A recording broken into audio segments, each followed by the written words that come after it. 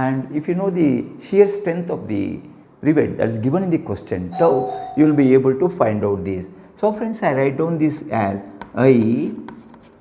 pi d square by 4 multiplied by tau is the total strength area, total area into this will give you F tau, that is equal to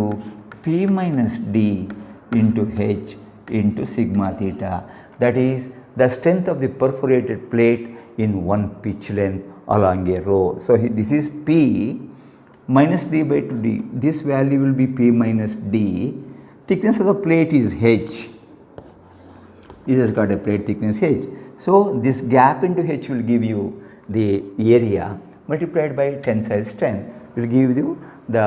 tensile strength of the perforated plate or the resistance offered by that. Friends, now we have to know